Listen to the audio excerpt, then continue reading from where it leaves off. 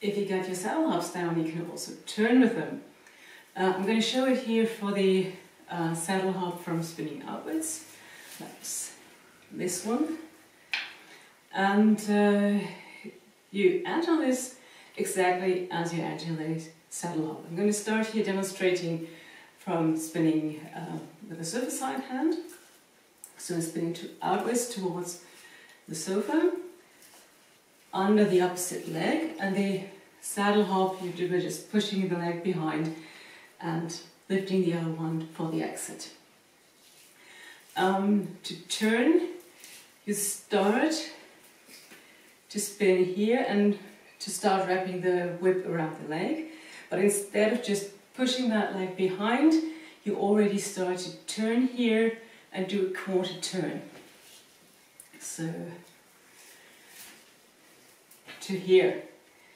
So you see I'm now standing facing the dragon tree, and the whip comes up here outside of my leg and spinning upwards here on actually on wheel plane. I start spinning on wheel plane outwards, and here it comes up in wheel plane, coming up towards the dragon tree, and from here it's just one extended spin to the other side. So it's coming from here all the way around to that side, and then spinning down towards the sofa, and you have to turn a bit more again, so you finally have a 360 turn, because you need your leg in this position here. That's the exit position for the saddle hop, that you have the space here between between the two legs,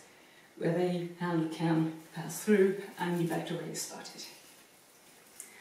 So showing it again, you're spinning outwards here towards the sofa, under the opposite leg, turn, spin up, spin down and out. Once again, like so.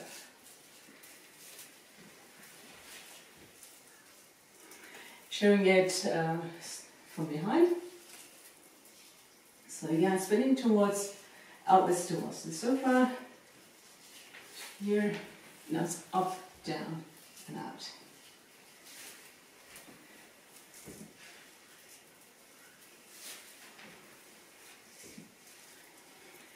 Also for the other side, now spinning outwards towards the dragon tree, spinning under the sofa side leg, doing a quarter turn.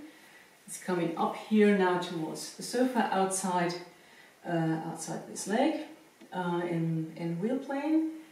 Then you take it all the way around until it's coming down towards the dragon tree. Turn a bit further to have the space between the legs for the handle to cross through, and you spin out. So like this.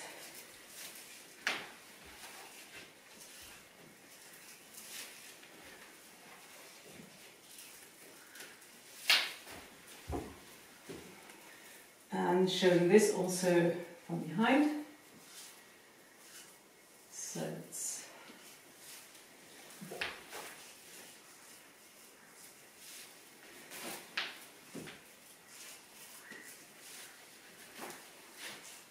like so. When you first try this, you'll probably end up with something more horizontal. So like you're spinning upwards here, under this leg, turning, and instead of spinning upwards, you end up in a horizontal plane. At least I did when I first tried this. To avoid this horizontal thing, really focus on the handle spinning upwards at the point where you just start the turning. So when you're spinning here outwards, from here, then really focus that it's going up here. And I really lift my knee here in that direction, so I really focus on that upswing, and then on turning around. And at the end, you can cheat a little if you adjust the planes a bit. So if you're not turning all the way around here to get it spinning out, but maybe more at an angle here, then can adjust the plane here to get out without hitting yourself. But the first step, really focusing on that upswing, that's how to avoid the horizontal plane.